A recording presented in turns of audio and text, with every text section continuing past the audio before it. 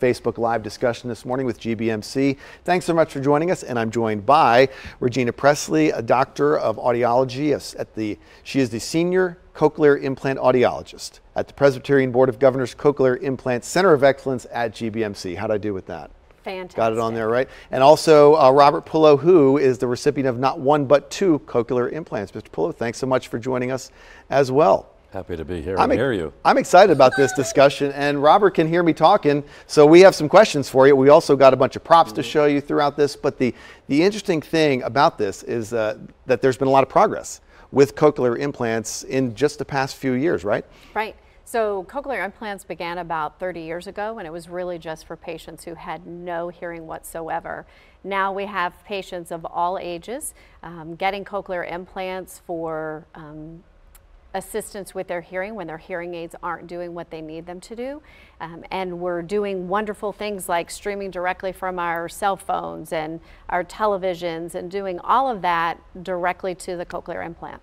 Okay, Mr. Pullo, Yes. Did you notice that you were having some trouble with your hearing? And talk us through how that process went. Well, basically at the end of my career, I didn't realize I was having as much trouble as people were telling me they were having trouble with me not hearing them. So it got to a point where if you miss a word, you miss the point. And so I was kind of becoming disengaged or not knowing what's really going on, and then trying to change my lifestyle or involvement so that I wouldn't embarrass myself.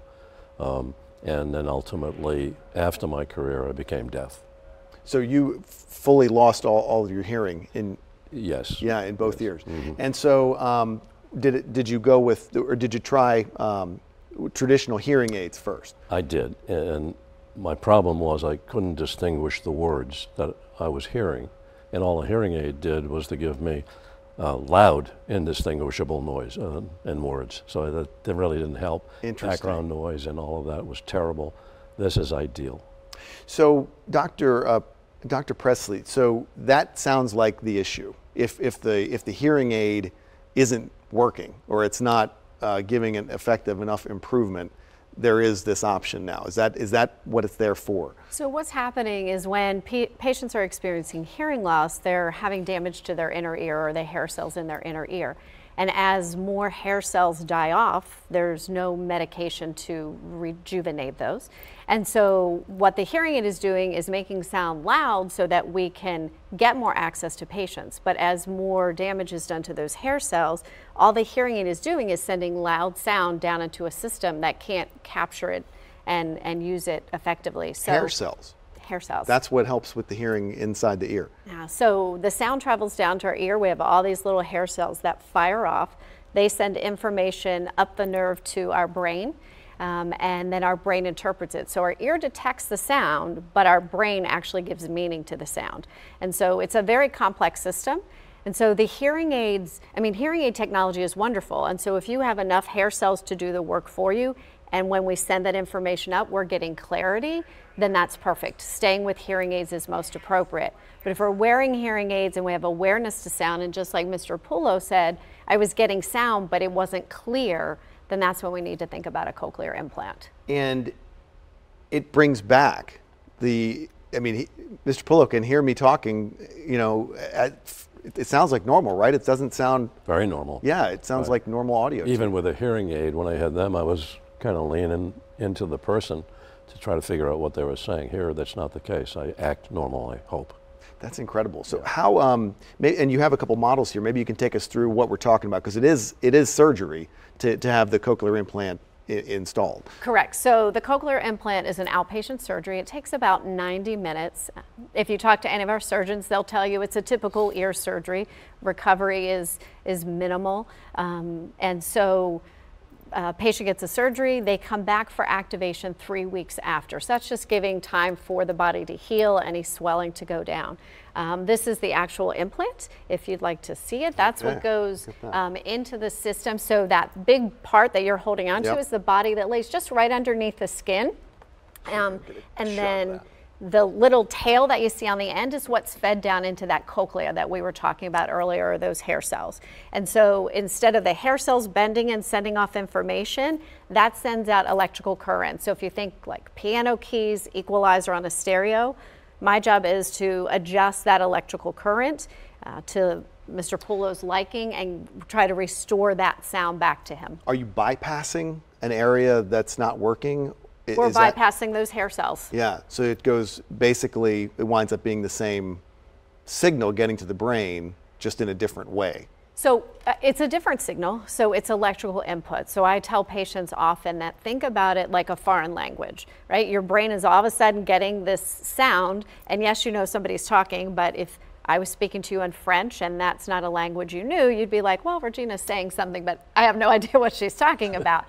That's how it is when patients first start with their cochlear implant. So when a patient gets a cochlear implant, it is a process. We don't turn it on immediately and you understand everything. So we have rehabilitative therapists to help support that learning. So for Mr. Pullo, he has developed language. He knows what words have meanings and sounds. For some of our other patients, they've never heard anything. So they don't know that's a knock. Right. They don't know what a bird sounds like. They don't know vocabulary words. So it's different for a patient who has been hearing impaired their entire life. Right. Right. So, Mr. Pullo, I got to ask you now that you had it, you've got it installed, you've been through the surgery, take us through that process. What was that like, relearning how to understand everyone who's talking to you? Well, actually, it's hard work, I think, because you still don't get the exact pronunciation, or it doesn't sound like you remember it sounding. And so what happens is you can practice on your computer, and it says the words, and you repeat them. Or you can have, my wife would put a little mesh thing in front of her mouth so I wouldn't be reading her lips, and say the words. And I think there are like 7 or 8 particular sounds that if you can hear or distinguish all of them, you can hear. Right. So we went through that process, and it was a couple of weeks of that. It really was like a Sunday school picnic. It was not difficult, but you have to pay attention to it. Was your wife pleased or somewhat disappointed that now you can all of a sudden hear her again after all that time? Well, I still had an on-off button I could use. But she was very pleased and happy for me. Yeah, that's amazing. And herself, because I don't have the television up so loud. I'm not raising my voice unknowingly. So that all works pretty nicely. Well, it is interesting, Regina, how the deterioration in hearing can really affect not just that, but all aspects of your life and your relationships with people. Absolutely. It doesn't just impact the person that has the hearing loss, but communication with your children, your spouse, communication at work. I've had patients say, you know, people thought I was a snob or that I was not friendly, right? You've had this experience because you just missed information. And so, you know, that's really challenging. I think one of the other important things that everybody's seeing is that there are a list of impacts that hearing loss has. A lot of research is being done on the impacts of untreated hearing loss, so increasing depression, our risk of increasing dementia as we age because our brain isn't being stimulated, isolation, risk falls. There's all sorts of things that if our hearing is not managed appropriately and our brain doesn't get that input, that can have a really negative impact on our quality of life. Feel free to send us in some questions here as we watch the Facebook Live discussion. I got to say, we did get a comment from a viewer here, Jen. It's not a question, though. It just says that Dr. Presley is the audiologist, the best in her field. So you're working with Jen, and she just wanted to say hello and thank you for all that you've done. She'll be getting her box of chocolates later. Yeah, so unsurprising to hear that. But let's talk a little bit about for children, because there are people who are born without hearing, correct? And then or others who are young. Is the process the same for cochlear implants for younger patients? It is absolutely the same implant. They use the exact same equipment. The thing that's most important about children with hearing loss is that we probably don't give a lot of thought to it, but if we're not hearing, we're not developing speech and language. which means we can't interact with folks. We don't learn how to read. We don't learn written language. We need to make sure that these kids are getting information quickly. And so right now in the world, there are almost 40 million children with hearing loss. Not everybody needs a cochlear implant, but right now in the US, we're only getting 50% of those kids with hearing loss to be evaluated for a cochlear implant.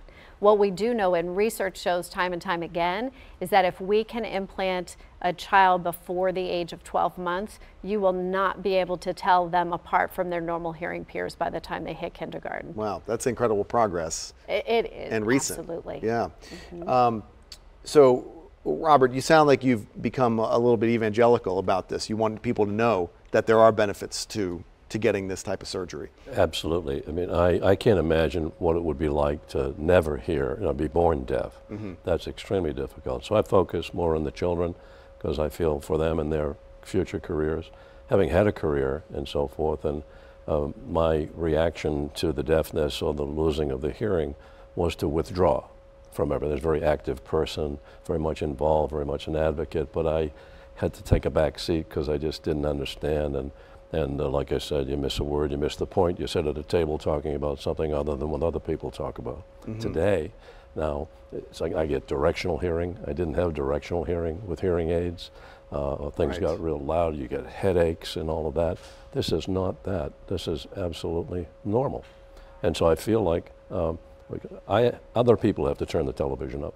I don't. Yeah, so. And it's not just for when people are speaking with you. It's all audio, watching the TV, or just being out in nature, driving, or being in a car. You hear all the audio of the world now. I hear it all, and I got to say, for Miss Regina and the surgeons who do this, they don't change your hearing; they change your life. I mean, this is a complete renewal of your presence and your capacity and your ability to, well, communication is everything. Is it? Do you think potentially? I don't know how long you'd been having your hearing loss before you decided to do this, but if you had to go back and do it again, do you think you'd have done it a little sooner, potentially? I was kind of pushy. You have to qualify. Yeah. So I guess I whined a lot, and so I got a lot of tests, and I didn't think they were reading the same thing I was experiencing, and they were really generous with their time and their listening capacity to hear me talk about it. But after I got the first one, I was immediately wanting the second one. Right. So you had 2 cochlear implants installed, one in each ear, but not at the same time. Correct. Yeah.